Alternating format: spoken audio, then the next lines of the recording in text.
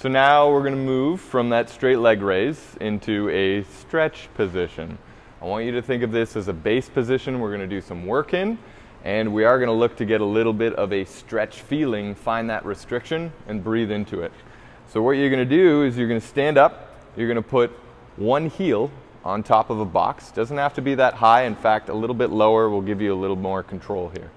You're going to take that toe and you're going to draw it all the way up towards your knee, and you're going to have a slight bend in the knee just so that we can get that stretch feeling into kind of the meat of the stuff underneath as opposed to right at the back of the knee.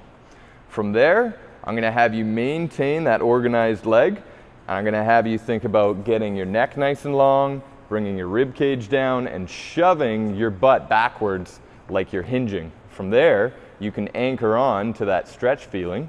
You can put your hands down, but just don't let your body sag over, as I want this to be done with a nice long neutral spine and get all that tension onto the belly. So you're going to breathe into that position. The other option would be to go ahead and lay down on the floor, grab yourself a strap, not a band, a strap, so you have nice security there and you can maintain your position without the band going back and forth or changing the intensity.